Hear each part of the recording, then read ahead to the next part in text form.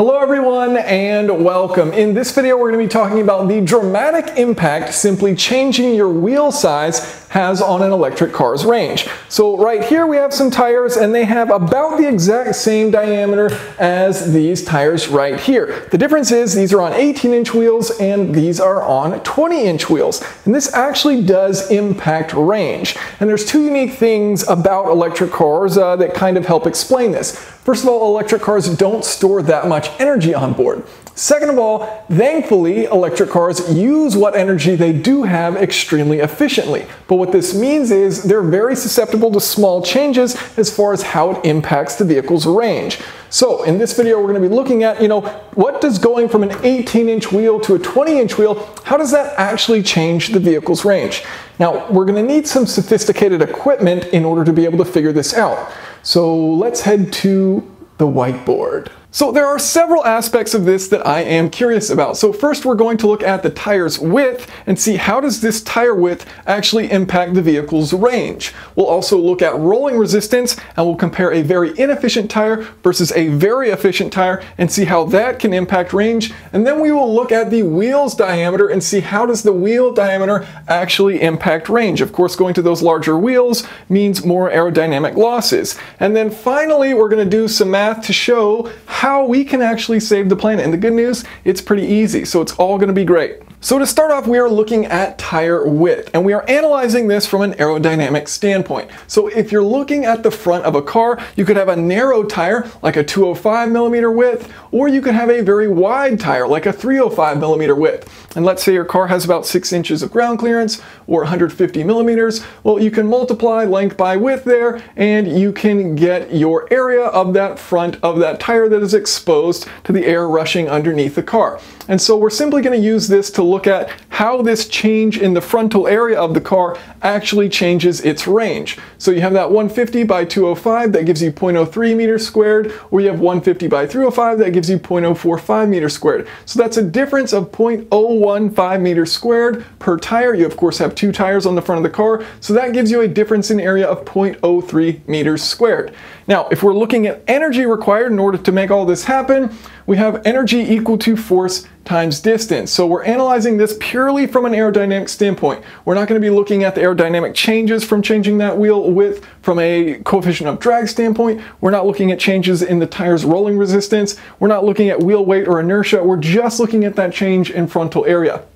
And so we can do the force of aerodynamic drag on the vehicle based on our specifications here. We're going to be traveling at 75 miles per hour. We've got a drag coefficient of 0.25 and a frontal area of 2.2 meters. And so if we drive a distance of 200 miles or 320 kilometers, well, that is going to take us, with these narrow tires right here, about 33.6 kilowatt hours. All right, well, what if we put some fat tires on up front? Well, that will increase our frontal area by 0.03 meters squared. So now instead of 2.2, we have 2.23 meters squared, and that gives us a total amount of energy required in order to travel 200 miles of 34.1 kilowatt hours. So a massive difference in the tire's width. I mean, we're adding 50% more tire width there, and yet we're only increasing the energy required to travel 200 miles by half of a kilowatt hour. So a very small impact just looking at the aerodynamic impact on width frontal area alone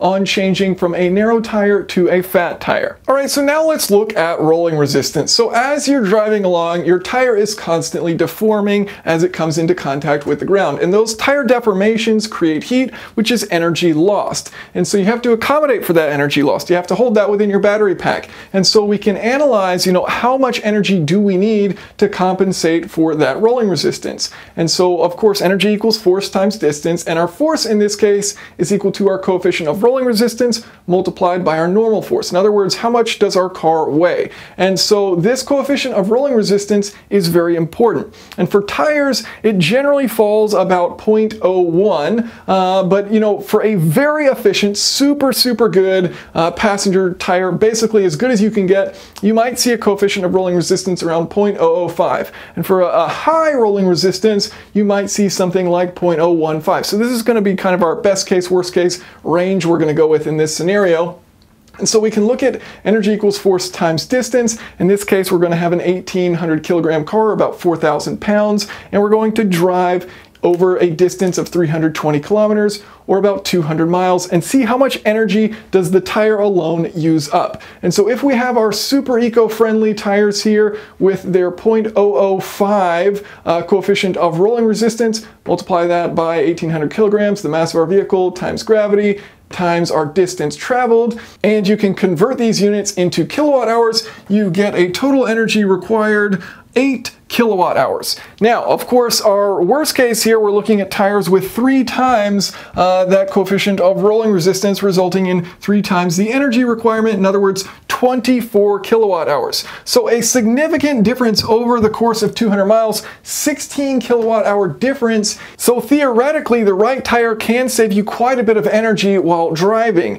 Now, realistically, cars are coming with tires that have pretty good coefficients of rolling resistance. So if you were to take a realistic example and say your car came with a tire with a 0.01 and you were able to find an eco tire that had a coefficient of rolling resistance of say 0.008, well, in that case, you're only saving 3 kilowatt hours over the course of 200 miles. In other words, you're gaining about 10 miles of range. And that's not meaningless. I mean, that certainly is something. I think it's just not quite as big as if you look at, best case versus worst case. All right, so finally, what impact does changing your wheel diameter have on the range of the vehicle? And this is where things get really interesting. So if you look at a graph of a vehicle's speed versus the resistive forces going against that vehicle, well, you'd have something that looks kind of like this. As you reach higher speeds, of course, you have a much higher resistive force. And so what happens is automakers actually have to submit this curve to the EPA as coast down data. And so the way they submit that curve is they give the EPA an A, B, and a C variable.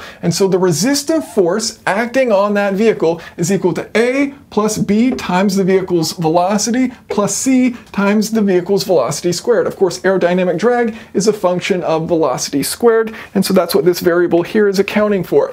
And so you can use these curves to then build out your own based on the battery size of the vehicle curve, looking at the vehicle's speed versus how far can it actually travel, given that you know how much energy it has on board. And so that's what I did for 3 different vehicles, the Model 3 Performance, the Model S Performance, and the Model X Performance. And the reason why I chose these 3 vehicles is because Tesla actually submits a different curve for the various different wheel sizes on each of these. So there's 3 different wheel options on the Model 3 Performance, and Tesla submits a curve for each of them. So we can look at its range versus speed for each different wheel size. Now, what I was curious about is, let's say you're traveling at 75 miles per hour, and the only thing you're changing are the wheels and tires. You're changing from an 18-inch to a 19-inch to a 20-inch, and you're traveling at 75 miles per hour. What's your theoretical range with each of these different options based on that curve that Tesla submits? And so you can do that math, and you get with the 18-inch wheels a range of 301 miles,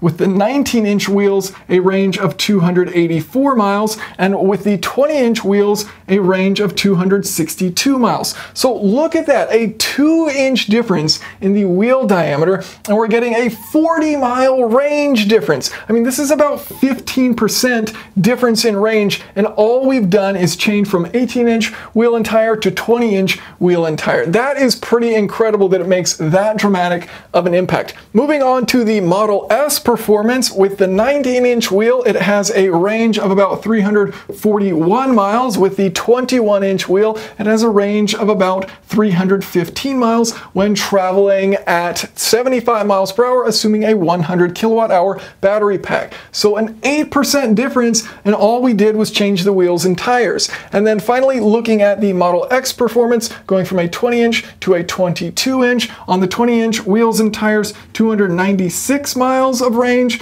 versus with the 22 inches, 270 miles of range, or about a 9% difference. So ranging from an 8% to a 15% difference in just changing that wheel diameter by 2 inches. That is pretty wild to see. Now, I wanted to combine all of this into one easy take-home message to prove that we need to bring back big sidewalls sidewalls and get rid of these silly low-profile tires. And so the way that we're going to do that is by looking at carbon dioxide emissions. And so if you take the average electric vehicle in America, it emits about 2 metric tons of carbon dioxide. Now, let's say you take your wheels off, these low-profile tires that come with the car, and you put on some higher-profile tires. That's exactly what I did with my Model 3. And let's say you can save about 10% on range, which isn't an unreasonable assumption. We've got 8% here, 15% there. So not an unreasonable assumption that you could save 10% by switching to some smaller wheels. So we've got 2 metric tons,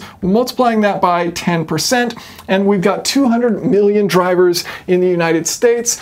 So we take that number and we divide it by the total amount of carbon dioxide emitted in the United States each year, and what do we get? We get a number of 0.6%. So what this number means is nearly 1% of all emissions in the United States could be saved by switching to big sidewall. And there's other benefits there. You can resist pothole damage with fatter sidewalls, you've got better ride comfort, you've got cheaper tires, and on top of all of that, you literally save the planet. I mean, it's a win, win, win, win. Can't get any better than that. And if you happen to come across a Tesla owner who says they own their Tesla because they care about the environment, and then you see on their vehicle they have the highest wheel option, the largest wheel size option, you can ask them, why do you hate the environment?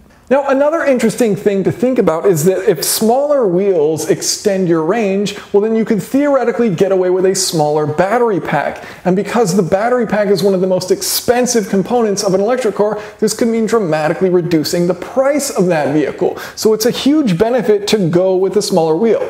Now, in summary, do what makes you happy, but it's at least worth knowing, what are the actual differences in range by using an 18-inch or a 20-inch wheel and what impacts that has on your efficiency. Thank you all so much for watching, and if you have any questions or comments, of course, feel free to leave them below.